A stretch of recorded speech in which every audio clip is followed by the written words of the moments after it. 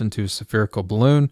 The volume of the balloon is increasing at a rate of 20 cubic centimeters per second when the radius is 30 centimeters. How fast is the balloon increasing at that time? So the volume of the balloon or the radius are, all right, so the volume is 4 over 3 pi r cubed. All right, so even though a balloon's not a perfect spherical shape, we're just going to assume that. It'll make it a lot easier.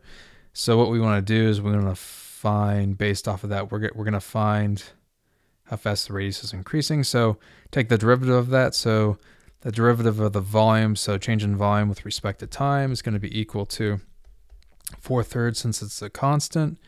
Pi is a constant still. And then the derivative of r cubed is 3r squared, change of radius with respect to time.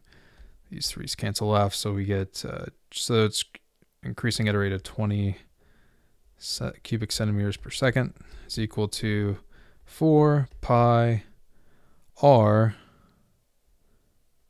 squared.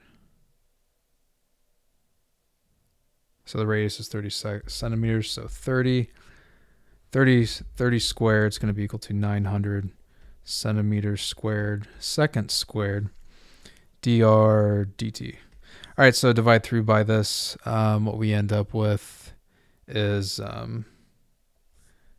so 20 centimeters cubed per second is equal, or divided by 3,600 pi centimeters squared per second squared. So what we end up getting is the change of radius with respect to time is going to be equal to, we're not going to go with approximation, we'll just do exact results. So we end up with 1 over 180 pi centimeters per second. And that's it. That's what this whole thing simplifies down to. All right, I hope this problem helped you out. I appreciate you taking time to watch, and you have yourself a great day.